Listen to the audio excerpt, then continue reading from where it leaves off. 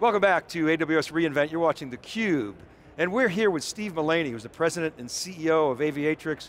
Steve, I got to tell you, it's great to see you, man. We started the whole pandemic.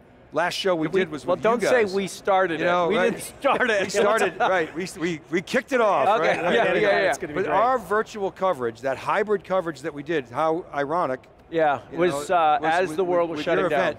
Yeah, so great to see you face to face. Yeah, great to see you too. And wow, so you're 2 years in. 2.5 years, yeah. Started, the company was, standing start, $2 billion valuation, raised a bunch of dough. Yeah. That's good, you got to feel good about that. We were 38 people 2.5 years ago. We're now 400. We had a couple million in ARR. We're now going to be over 100 million next year, next calendar year. So significant growth. We just raised $200 million 3 months ago at a $2 billion valuation. Now have 550 customers, 54 of them in the Fortune 500. When I started 2.5 years ago, we didn't have any Fortune 500s. We had probably about 100 customers. So massive growth, big growth, and awesome so it's exciting. I got to ask you, I love to ask CEOs, entrepreneurs, how did you know when to scale? You just know it when you see it. Yeah, there's no formula. You just know it, and what you look for are that point where you say, okay, we've now proven the model, and until you do that, you minimize things. And we actually just went through this. We had 12 sales teams 4 months ago. We now have 50. 50. And it's that step function as a company. You don't want to linearly grow because you want to hold until you say it's happening. And then once you say it's happening, okay, the dogs are eating the dog food, this is going, then you flip the other way, and then you say, let's grow as fast as we possibly can. And that's kind of the mode we're in right now. Okay, so that's you just know it when you see it. Other piece of that is how fast do you scale, and now you're sort of doing that step function. We're growing as fast as we possibly can. Wow, that's awesome, congratulations, and I know you got a long way to go, but, so okay, let's talk about the big trends that you're seeing that Aviatrix has taken advantage of. Maybe explain a little bit about what you guys do. So we are what I like to call multi-cloud native networking and network security. So if you think of what multi-cloud native, you got to explain that. I got to explain that. So here's what's happened. It's happening, and what I mean by it's happening is enterprises 2.5 years ago, and this is why I joined Aviatrix, all decided for the first time, we mean it now. We are going into cloud, because before that they were just mouthing it. And they said, we're going into the cloud. And oh, by the way, I knew 2.5 years ago, of course it was going to be multi-cloud. Because enterprises run workloads where they run best. That's what they do. Sometimes it's AWS, sometimes it's Azure, sometimes it's Google. It's of course going to be multi-cloud. And so from an enterprise perspective, they love the DevOps, they love the simplicity, the automation, the infrastructure as code, the Terraform, that cloud operational model. Because this is a business transformation, moving to cloud. It's not a technology transformation. It's the business. It's the CEO saying we are digitizing, we have an existential threat to the survival of our company, I want to grow market share, I want to be more competitive. We're doing this. Stop laying across the tracks, technology people, because we will run you over. We're doing this. And so when they do that, as an enterprise, I'm BNY Mellon, I'm United Airlines, you name it, your favorite enterprise, I need the visibility and control from a networking and network security perspective like I used to have on-prem. Now, I'm not going to do it in the horrible, complex operational model of the Cisco 1994 data center. Do not bring that crap into my wonderful cloud. So that ain't happening. But all I get from the native constructs, I don't get enough of that visibility and control. It's a little bit of a black box, I don't get that. So where do I get the best of the cloud from an operational model, but yet with the visibility and control that I need that I used to have on-prem from networking, network security? That's Aviatrix, and that's where people find us. And so from a networking and network security, so that's why I call it multi-cloud native, because what we do is create a layer, basically an abstraction layer above all the different clouds. We create one architecture for networking and network security with advanced services, not basic services, that run on AWS, Azure, Google, Oracle, Ali Cloud, top secret clouds, gov clouds, you name it. And now the customer has one architecture, which is what enterprise want. I want one network. I want one network security architecture, not AWS native, Azure native, Google native. Right. We leverage those native constructs, abstract it, and then provide a single common architecture with advanced services irrespective of what cloud you're on. Dave, I've been saying this for a couple of years now, that, does that make cloud sense, native, Dave? yeah, that Absolutely. abstraction layer, right? And I said, the guys who do this, who figure this out, are going to make a lot of dough. Snowflake's obviously doing it. Yeah. You guys are doing it. It's the future. Yeah. Yeah, it's really an obvious construct when you look back at the world of, call it legacy IT for a moment. Yeah. Because did we have different networks to hook up different things no, one in network. A data center? One network, of course. I don't care if the physical stack comes from Dell, HP, or IBM. I want an abstraction layer above that. Exactly. Yeah. So the other thing that happens is everybody, and you'll understand this from being at Oracle, everybody wants to forget about the network. Network security, it's down in the bowels, it's like plumbing, electricity, it's just, it has to be there, but people want to forget about it. And so you see Datadog, you see Snowflake, you see HashiCorp going IPO in early December. Guess what? That next layer underneath that, I call it the horseman of the multi-cloud infrastructure, is networking and network security. That's going to be Aviatrix. Well, and you guys make some announcements recently in that space. Every company's a security company, but you're really deep into it. Well, that's the interesting thing about it. So I said, multi-cloud native networking and network security. It's integrated. So guess where network security is going to be done? In the cloud. In the network. In the network, of course. Well, what a strange concept. But guess what? On-prem, it's not. You deflect traffic to this thing called a firewall. Well, why was that? I was at Synoptics, I was at Cisco, because we didn't care about network security. So that's why firewall companies existed. Right. It should be integrated into the infrastructure. So now in the cloud, your security posture is way worse than it was on-prem. You're connected to the internet by default. So guess what? You want your network to do network security. So we announced two things in security. One, we're now a security competency vendor, partner for AWS. They do not give that out lightly. We were network competency 4 years ago. We're now network security competency. One of the few that are both. They don't do that. That took us 9 months of working with them to get them, and they only do that for the people that really are delivering value. And then what we just announced was what we call ThreatIQ with ThreatGuard. So again, built into the network, because we are the network, we understand the traffic. We're the control plane and the data plane. We see all traffic. We integrate into the network. We subscribe to threat databases, public databases, where we see what are the malicious IPs. If we have any traffic anywhere in your overall, and this is multi-cloud, not just AWS, every single cloud, if we see that malicious traffic going to some IP, guess what? It's probably Bitmine, bit mining, Bitcoin crypto mining. It's probably some sort of data exfiltration.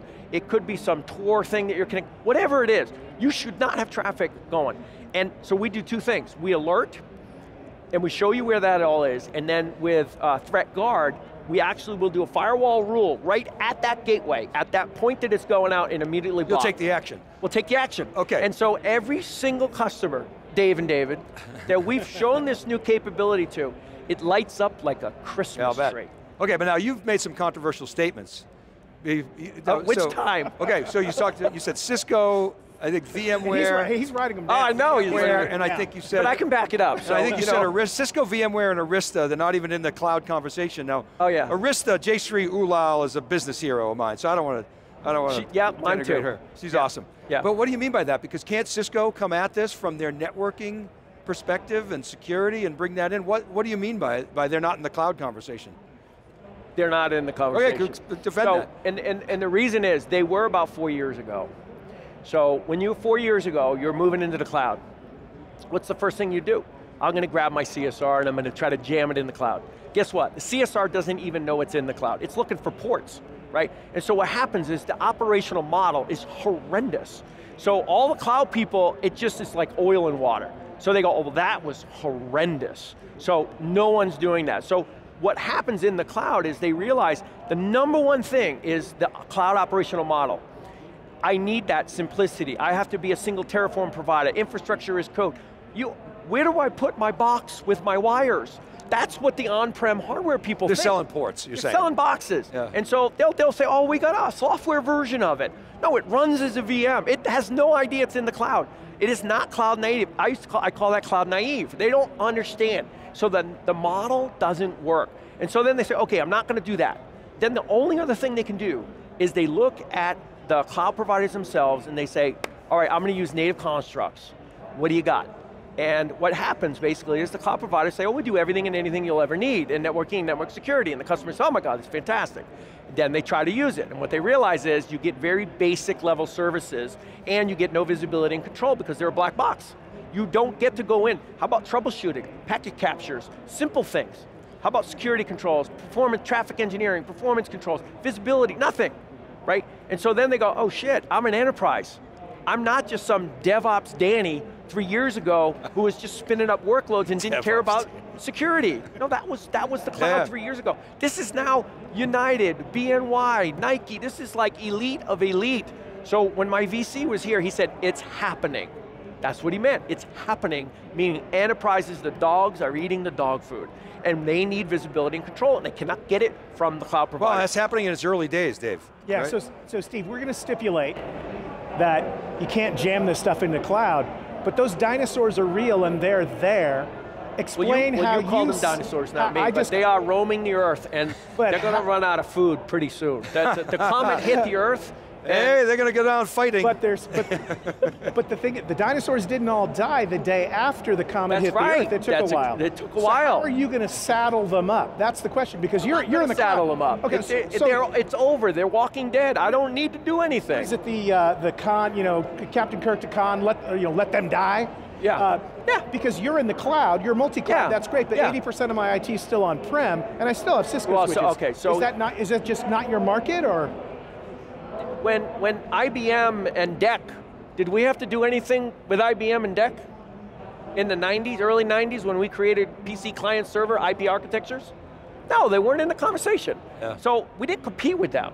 Just like, you know what, whatever they do on-prem, keep doing it. I wish you the best. But do you need to integrate with them and play with them? No. Not at all? No. We integrate, here's the thing that's going to happen. So to the on-prem people, it's all point of reference. They look at cloud as off-prem. I'm going to take my operational model on-prem and I'm going to push it into the cloud. And if I push it into multiple clouds, they're going to call that multi-cloud. See, we're multi-cloud. No, you're pushing your operational model into the cloud. What's happening is cloud has won. It won 2.5 years ago with every enterprise. It's like a rock in the water, and what's going to happen is that operational model is moving out to the edge. It's moving to the branch, it's moving to the data center, and it's moving into edge computing. That's what's happening. So Outpost, so I put an Outpost in my data center. Outpost looks like... Is that Aviatrix? Absolutely, we're going to get dragged with that. Because we're the networking and network security provider, and as the company pushes out, that operational model is going to move out. Not the existing on-prem, OT, IT, branch office, pushing in. And so what's happening is you're coming at it from the wrong perspective. And this wave is just going to push over, and so I'm just following behind this wave of AWS and Azure and Google. I mean, here's the thing. You can do this, and you don't have a bunch of legacy technical debt. So you can be cloud native, multi-cloud native, I think you called it. I love it. You're building castles on the sand. Yeah. You know, Jerry Chen's thing. Yeah. Now, the thing is, today's executives, they're not as naive as Ken Olsen, Unix and Snake Oil, who would need a PC, so they're not in denial. They're probably not in denial. And so then they have some resources. So the problem is, they can't move as fast as you can. So you're going to do really well.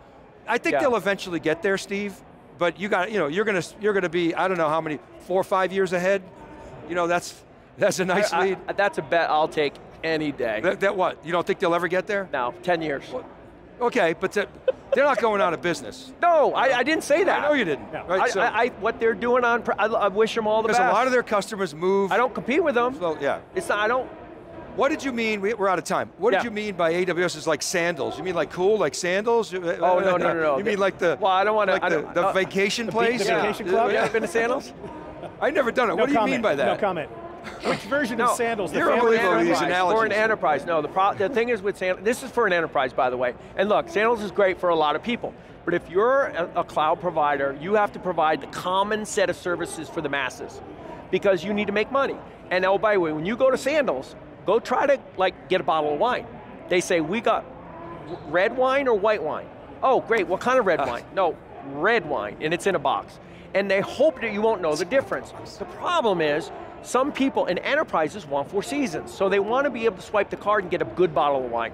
And so that's the thing with the cloud, but the cloud can't offer up a 200 bottle of wine to everybody. My mom loves box wine, so give her box wine. Where ISVs like us come in is great. We're complementary to the cloud providers for that person who wants that nice bottle of wine, because if AWS had to provide all this level of functionality for everybody, their instance sizes would be too big. Too much custom for them. Their costs would be too much. You're right on, and as long as you can innovate fast and stay ahead of that and keep adding value. They're not going to do it for multi-cloud either, though. I wouldn't trust them to do it with multi-cloud. No, I wouldn't. No enterprise would, and I don't think they would ever do it anyway. That makes sense. Steve, we got to go, man. You're awesome. Love to have you on theCUBE. Come back anytime. Awesome, thank you. All right, keep it right there, everybody. You're watching theCUBE, the leader in enterprise tech coverage.